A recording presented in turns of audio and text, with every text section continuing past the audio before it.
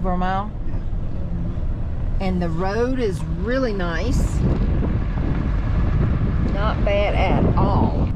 What'd you see this morning? Moose, elk, 21 of them.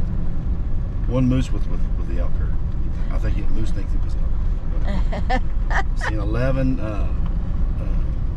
mule deer, and a wolf.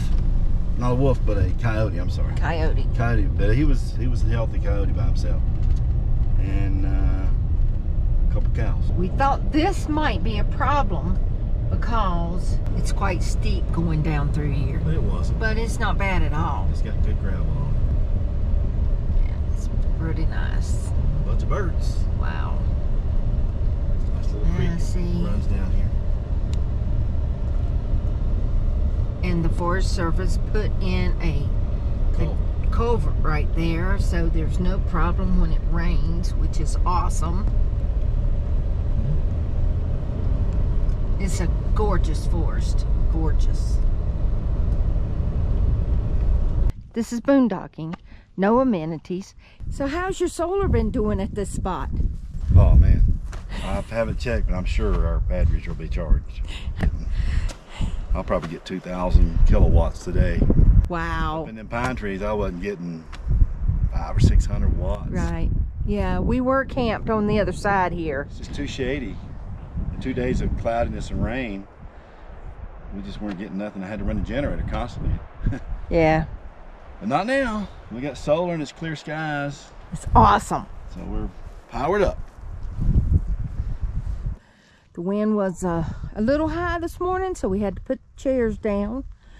But this is an awesome spot. Awesome. There is a pond. You'll see it in the drone footage. Right down there where all the animals come, graze and get water. And last night, the elk he was talking about earlier, they were all bedded down right out here.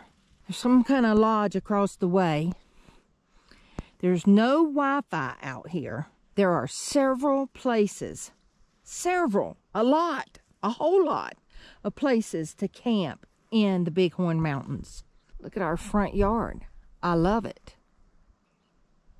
Love it, love it. And I especially like the backyard. This is pretty sweet. Pretty sweet. Look at there. You see him? That's an elk. That is an elk. Yes, it is. He is going to the watering hole. But that's what I'm talking about. They're everywhere. Oh, he's on a mission. There's all kinds of campgrounds, national forest campgrounds, and private campgrounds, of course. Tons of boondocking. Owens Creek is one. You got the Twin Peaks over here. They're on the other side there. And this area and a ton more. You wouldn't have a problem finding a place to camp.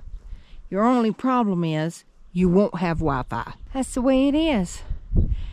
It's like I say, the most beautiful places that you camp don't have Wi-Fi.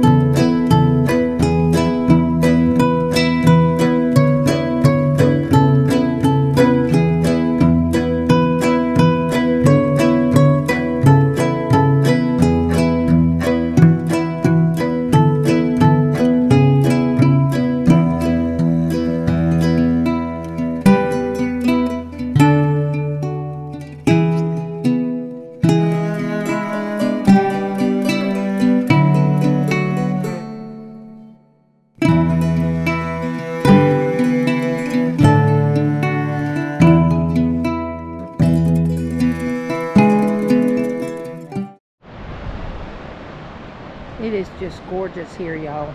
Just gorgeous. Bighorn Mountains.